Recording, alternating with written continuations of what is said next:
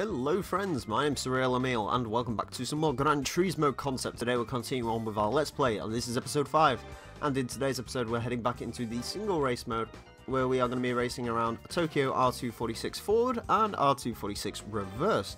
So let's get into this, and I think for our first race we are not going to use a racing car. Well, actually, yeah, we are going to use a racing car, sod it.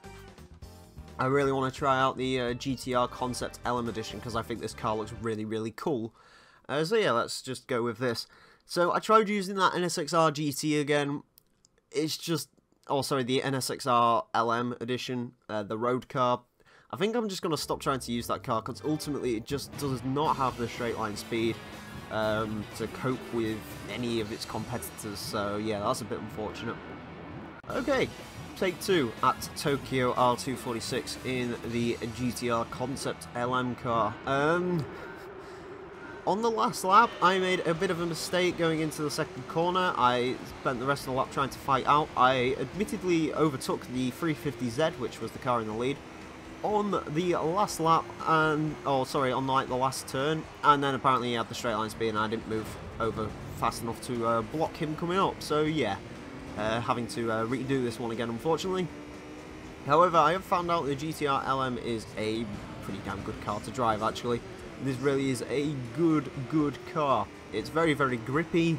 Admittedly, getting off the line is a little bit of a faff. I mean, it will wheel spin. Don't get me wrong, this car doesn't like third gear at all, or doesn't like being in anything that isn't 4th, 5th, or 6th. But it definitely isn't bad. Right, 4th gear through there, we can be flat out, yeah. So yeah, this car is extremely nice to drive. Admittedly, that field back there is pretty cool. We got a Viper GTS-R, a Mazda RX-8, ooh, okay, you can take a lot more speed through there than I dare to, apparently. How about through here? Yeah, that's pretty much spot on. I don't know how the AI can be that quick through that corner. That RX-8 really wants this position. I'm not going to let you have it though, buddy, although you probably will take it at some point. There we go through there. Yeah, that's probably where the RX-8 is going to try and capitalise. Oh, no, actually, he is actually fairly slow for that section. Yeah, I kind of left the door a little bit open there, but nope, never mind. I am just going to completely cruise past the RX-8 apparently and destroy him, which is fine by me, really. Yeah, so here we go. Down the straight. Things can touch the GT-R. It is a quick-ish vehicle. It has more straight line speed than the Supra, and by the looks of it than the RX-8. However, compared to the 350Z, which I believe the 350Z and this should be running basically the same engine and everything, I just think the 350Z might be a fraction lighter than this is, because obviously the 350Z is a smaller vehicle than this GT-R concept car. But let's just take a minute to establish our love for this car. Now again, I've said it before, I'm not a huge fan of the 2001 GT-R concept car. However, this LM edition, my god, this looks good. It actually from the front kind of reminds me of their Le Mans racer, that front wheel drive thing, which didn't do very well. But yeah, pretty awesome looking car. And yeah, I don't know if this is in Gran Turismo or in any Gran Turismo from this game. I'm fairly certain it's not in GT6, which hopefully I'm being an idiot on that and forgetting about it, because I would really like to drive this car in GT6 because it looks absolutely superb.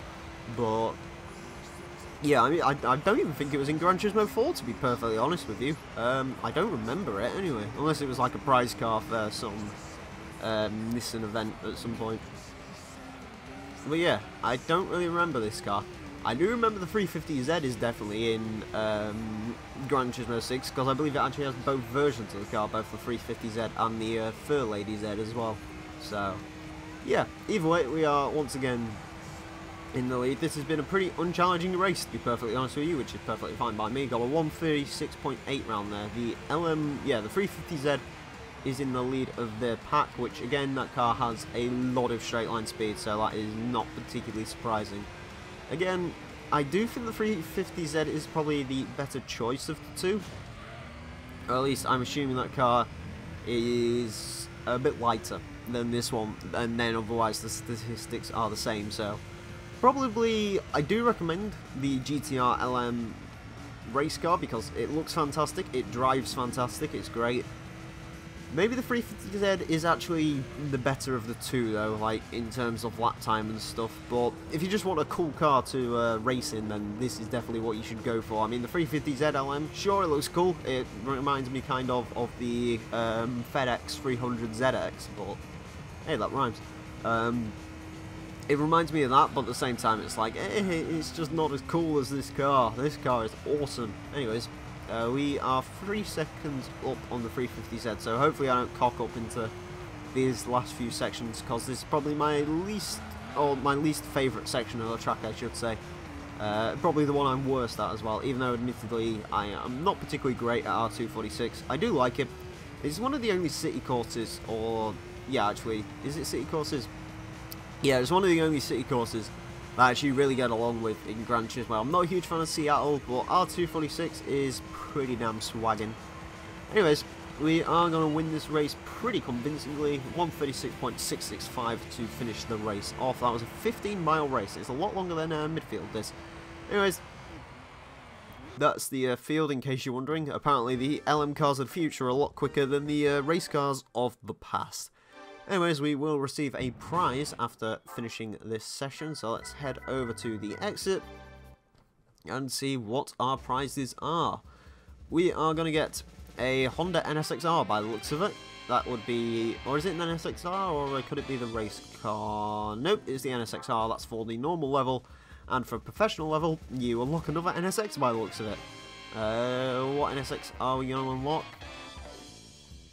Oh, well, I guess we might use that at some point then, because that car looks amazing. I want it. I want that in my life immediately. Please give me it.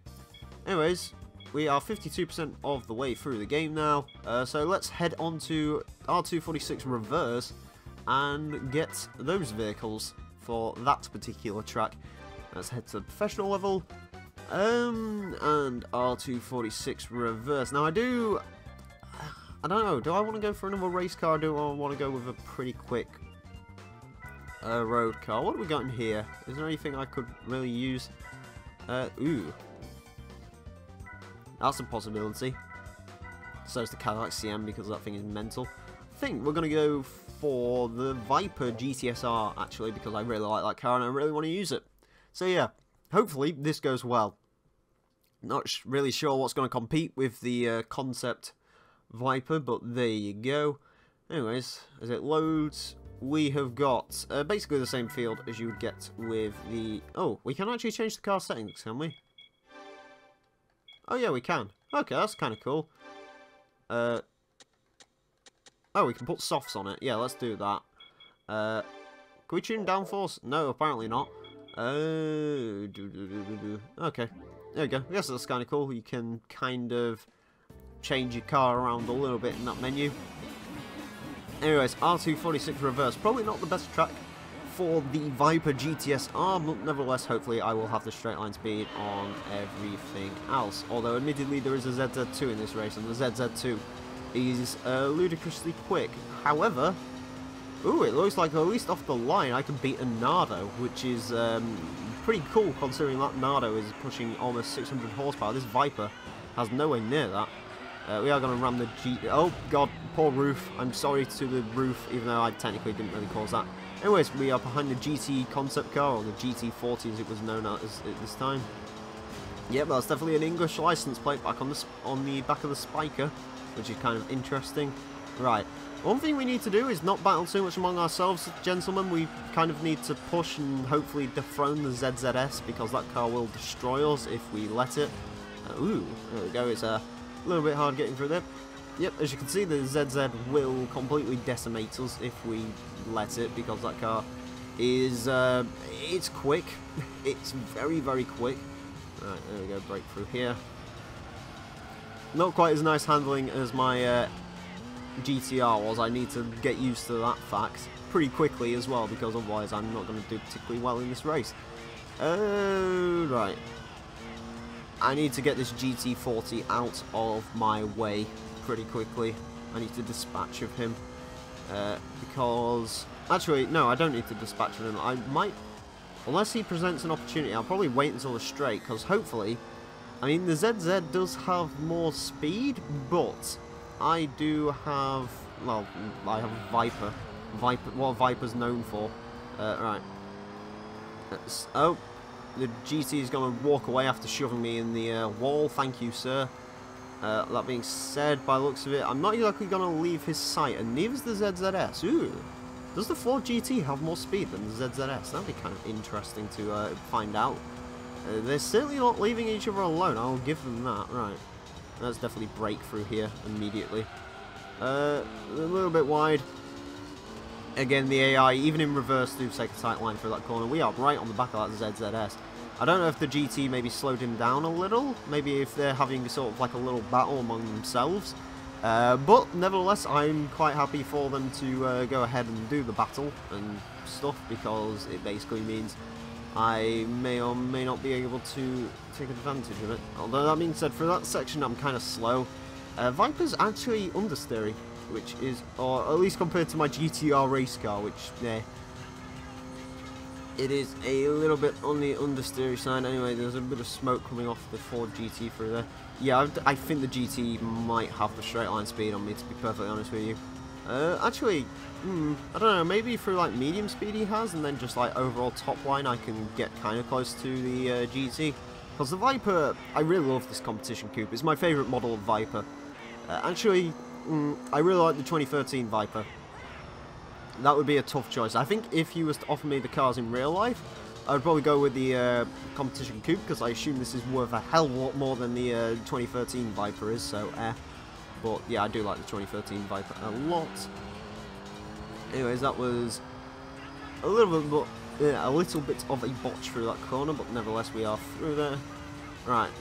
Oh, yeah, that Ford GT has straight line speed, but then like, let's see if I can get some slipstream off him. Oh, we are only 1 second behind the ZZ. I might be able to make a move on the ZZ on this lap. I'm hoping I can. In the end. Oh, there we go. Opportunity presented itself. I took the opportunity. I am sliding a little bit, but nevertheless I am through. And it looks like the Ford GT might even come out on top of the ZZ through there, which would be really cool.